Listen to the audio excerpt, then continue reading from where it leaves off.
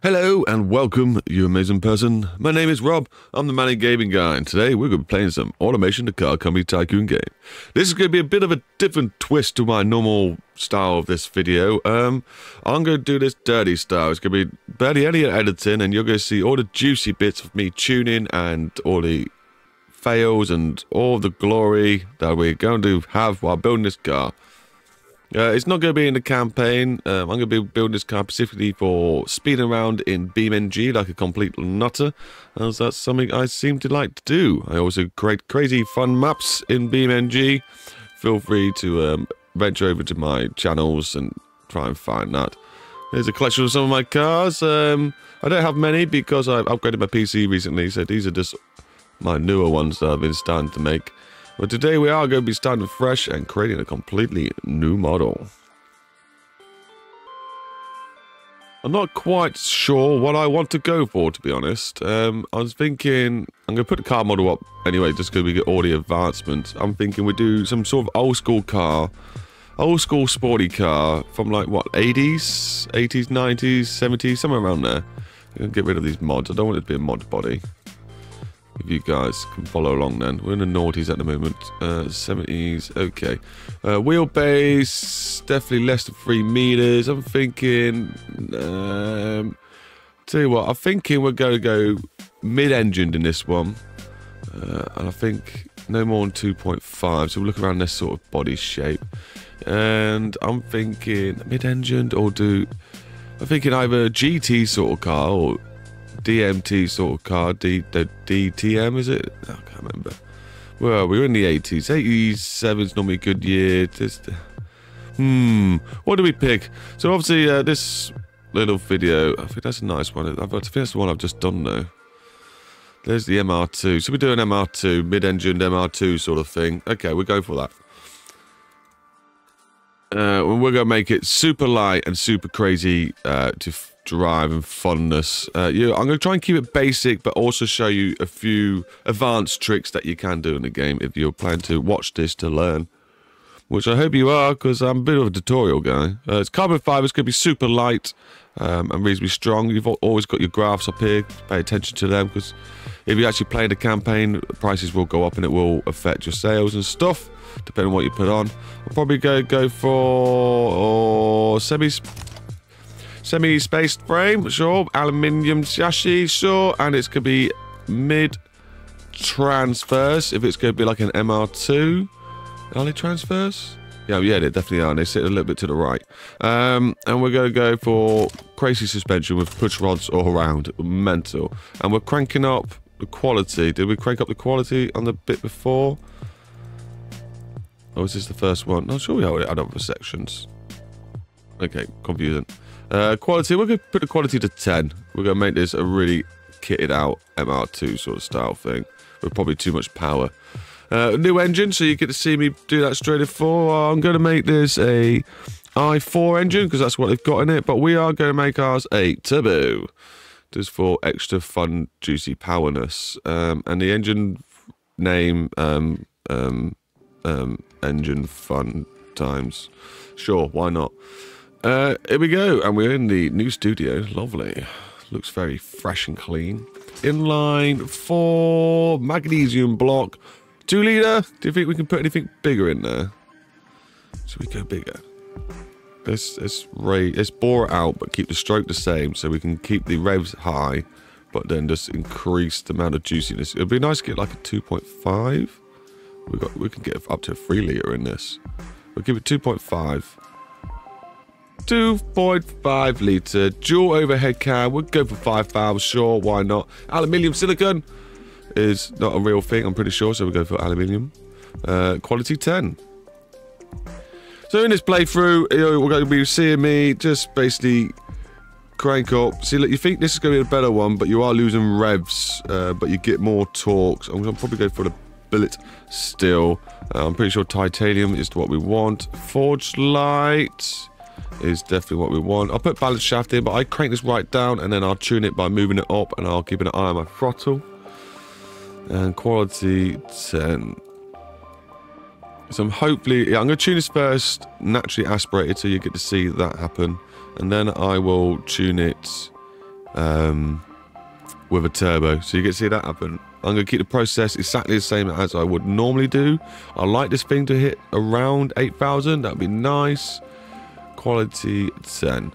Turbocharger, not yet. Just put you up there before I forget to change you. Injection, direct injection, which is it's new technology, I guess.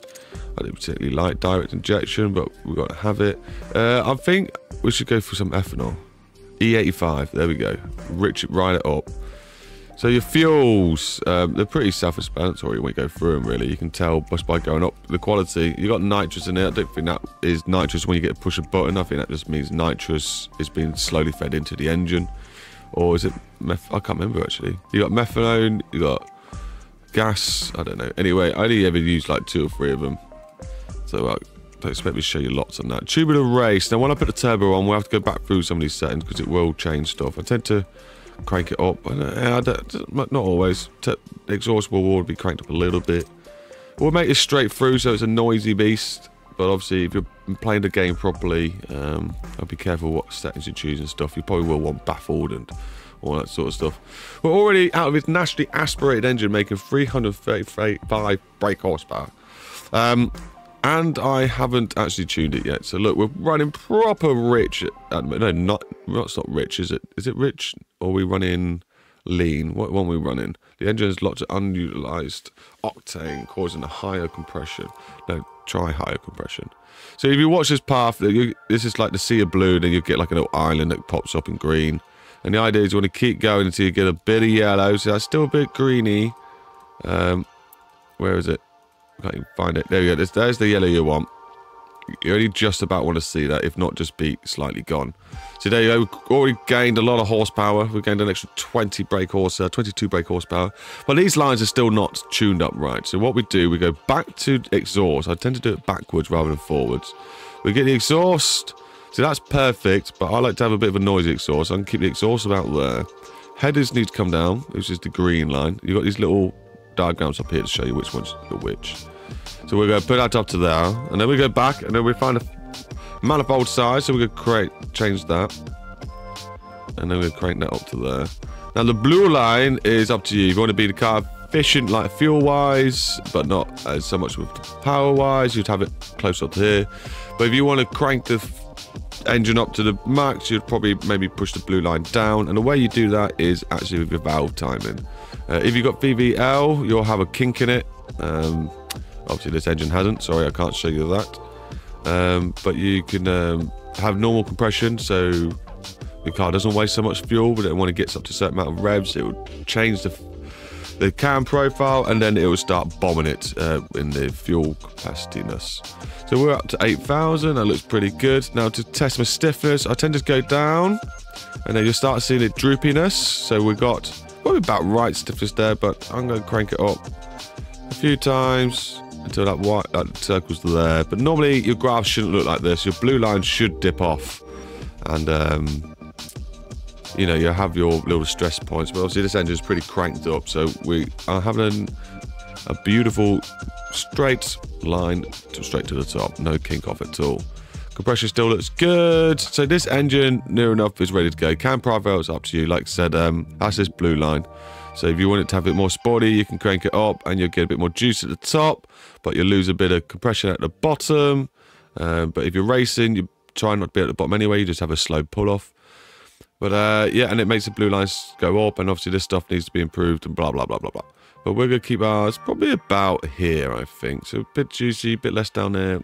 All right, compression-wise, can probably maybe be changed. But that's it. That's our naturally aspirated engine. You can pay attention to the stress level things. I tend to not pay attention to horsepower. But yeah, keep these all green as possible. This is basically just the airflow that we're sorting out here. So that links up to this bit here.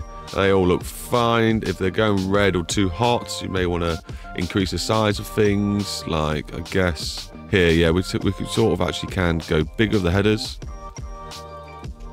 Maybe not too big. And then we can maybe crank up manifold by one. There we go.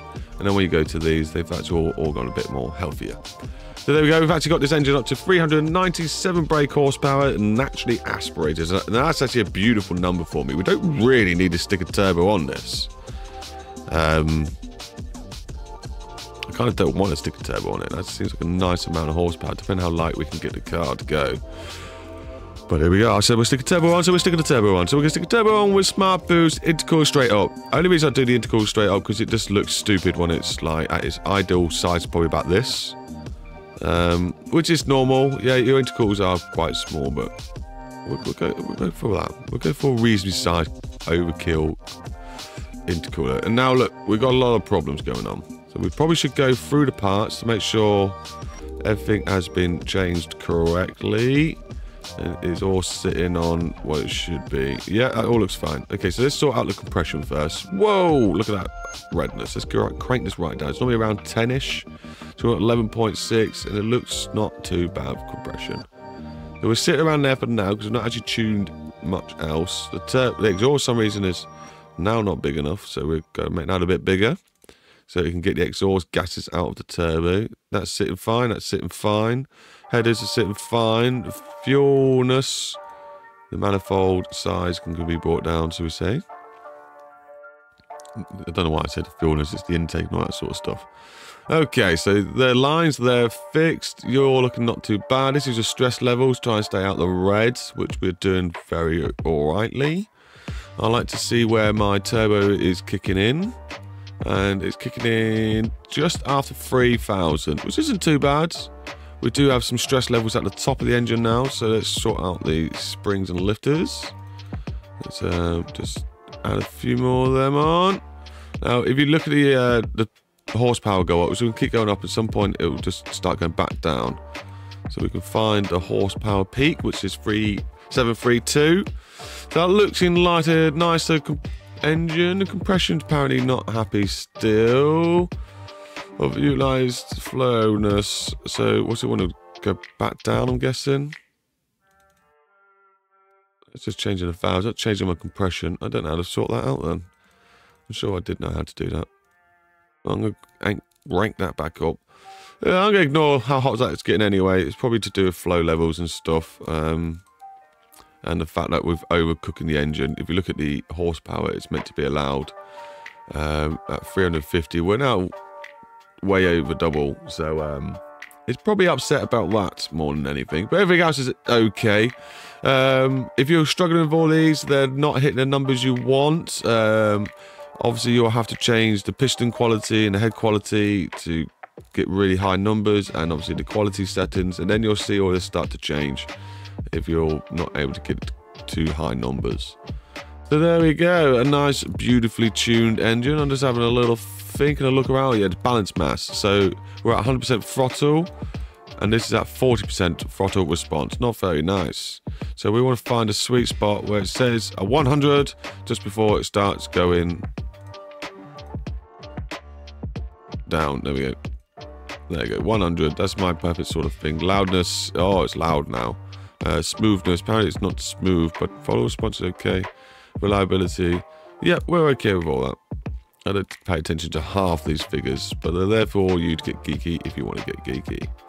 Compression looks a little bit high again now. Let's just drop that down a little bit. There we go. We're not sitting in the red.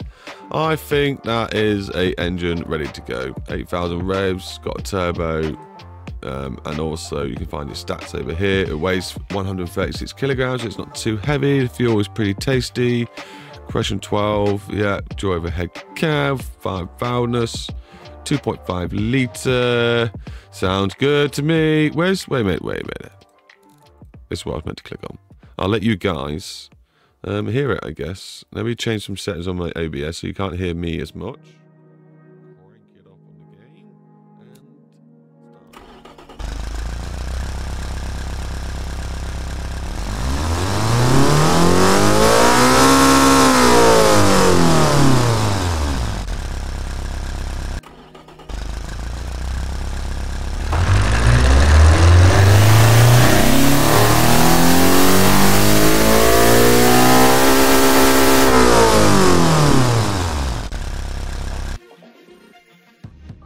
It does sound a bit like a tractor, but later on, when it comes to the final product of this car, we will be changing the sound of the car anyway, so that's not too important, but you got to hear it from automation.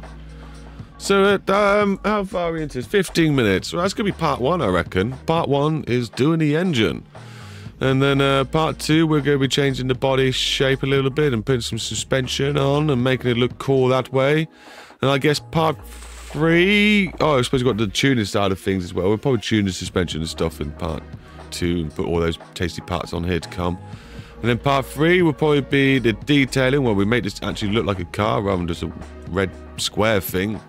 And then part 4 will be like some coding. We'll do the coding for you, where I'll change all the light brightness, and we'll do the dash gauges, and we'll do all the tail lights, and we'll make them look the brightness they should look like when they've been exported into beamng. And we'll do all the sounds as well. We'll change the sounds, and we'll make sure the particles will come out the right place and that they're really big and juicy. So yeah, thank you very much for stopping by. I hope you enjoyed this little video,